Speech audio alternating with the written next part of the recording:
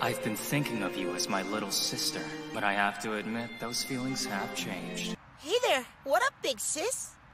Oh, these two aren't the pervy scumballs I was expecting, but just you wait. But I ain't fooled. I smell your nasty mind funk. It's full of kink and smut and mess. I heard people, like, talking and stuff. For a second, I thought you were going to kiss me. I'm sorry. But you never know. Maybe I'll do that someday. Who dat? What do you know? Could have told you they swung that way. Well, yeah, but they're brothers. It's about time we came out with the truth. Right, pussycat?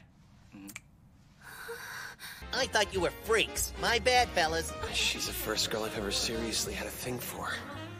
Everything had been... Why did she have to wind up becoming my stepsister? Just for right now, do you mind if, well, I forget that you're my stepsister? See you around, stepsis. You pretty princess, you. You won't mind if I don't call you my sister very much, will you? I guess that's okay. Wait, no, I mean... We have a gentleman's agreement. Good. Pleasure working with you. Yo, what'd it do? Get your butt over here and toast with us, sweets. I'll do my best to make you proud. Okay? As if I would let you get away with a half-assed performance, bro. Stop it. If you do that, I'll lose my self-control. It's not right. Fine, then grab the whipped cream. I don't think I want to know what he's dreaming about. But it kind of looks like it hurts. You're my sister. Huh? So, you're not gonna run, huh?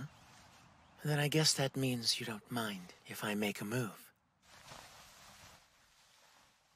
Your school life is about to get 50 shades more exciting than it ever was before I showed up, my dear.